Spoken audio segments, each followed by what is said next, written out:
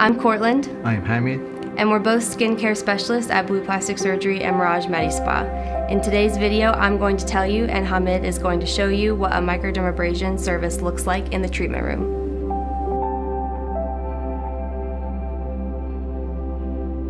Microdermabrasion is an exfoliation procedure that uses suction and abrasion to rid the skin of dead skin cells. This procedure is virtually painless and non-invasive. There are two types of microderm, diamond and crystal, and your skincare specialist will decide which one is best for your skin type. Diamond uses an abraded tip that glides across the skin to loosen the dead skin cells to be sucked away, while crystal actually pushes small crystal particles onto the face which break up the dead skin cells to again be sucked away. After microdermabrasion, we tone the skin once again. This is to replenish the skin with important nutrients and to make sure we rid the pores of any dead skin cells that the procedure loosened up.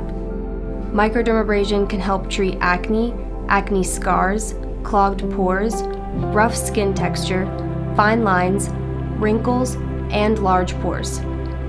After your microdermabrasion service, you may experience some redness on the skin, but this is normal and should subside after 24 hours or less, leaving you with a more even tone, brighter, and smoother skin.